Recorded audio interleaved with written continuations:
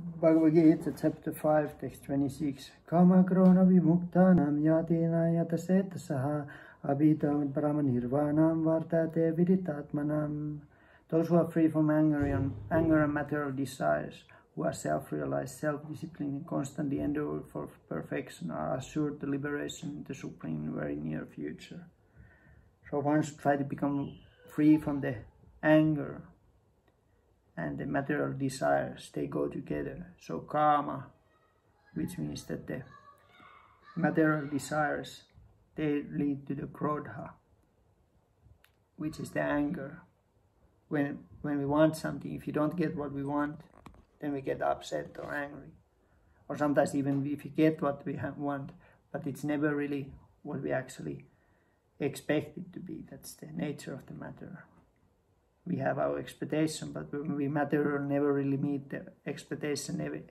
Everything what we get in this world is not really what we were expecting. So there's always some level of disappointment behind every material desire. Or if we get what we want, then that leads to the lobha. And lobha is the greediness. I want more and more and more. Because we see that material things doesn't satisfy us. And that's why we need more. We have to increase the dose. And also it's mentioned here that one is self-realized and self-disciplined. So yoga goes with the vairagya, which is the discipline. One cannot really go very far with the yoga if one don't regulate one's eating, sleeping, recreation, and sex and all these. So one should try to be more like a discipline, to live the sattvic life. Then the yoga becomes possible. And one who is self-realized, the liberation in the Supreme, the connection to the Supreme, the bhakti is only possible for the soul.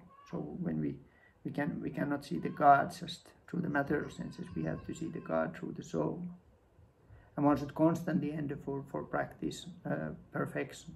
So one should practice. Practice means repetition. And sometimes it goes well, sometimes it doesn't go so well, but one should try to keep up the sadhana. And then that liberation to the Supreme comes very near. And that sadhana is not that I just build my own sadhana, but sadhana is I should receive the practice, receive it from the proper disciplic succession in order to be really effective as a system to self-realization and God realization. I have to receive it from those who already have realized it, so that this comes from the lineage. I cannot just build it by my own, because if I build it on my own, I just follow my current level of condition, and that doesn't take me anywhere else than the further condition. Bhagavad Gita Ki Jai.